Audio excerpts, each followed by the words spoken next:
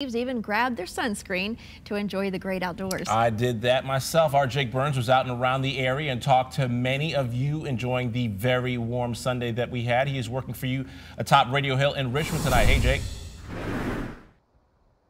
Yeah, you know, Rob, a jacket is required attire right now after the sun is set, but earlier you mentioned it was more like tank top weather. We caught up with people enjoying the sun, throwing some frisbee, throwing back a few cold ones, and saying bye-bye to winter, at least for one day.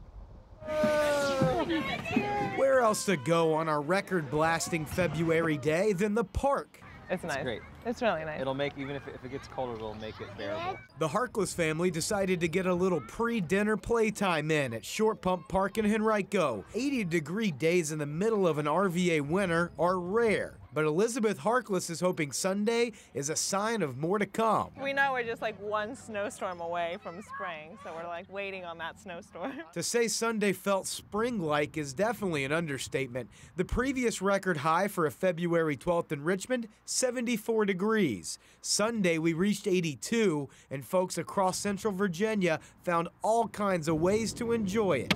On Monument Avenue, I gotta go outside. I love being outside to begin with, so being able to be out here in February makes it all that much more enjoyable.